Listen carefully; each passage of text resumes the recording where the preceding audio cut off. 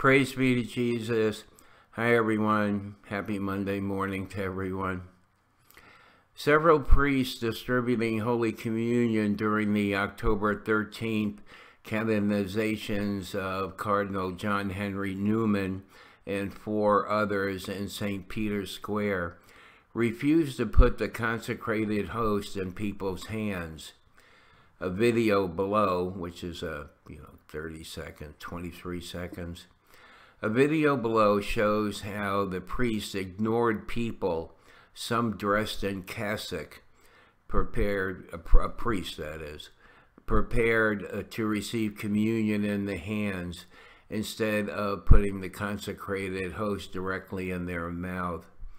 Communion in the hand is a sacrilege because it cannot be distributing without throwing small parts of the host on the ground. Well, there's a lot of reason why people don't like that.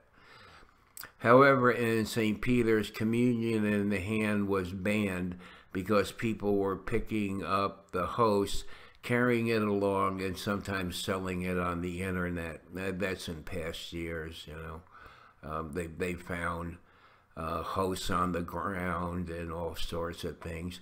Well, as far as I'm concerned personally, I'm really happy about this, that this was done in a very public setting. And on top of that, I'm not going to get into a discussion here, but I personally would like to see communion rails come back. Okay, well, we'll talk to you again later. Bye.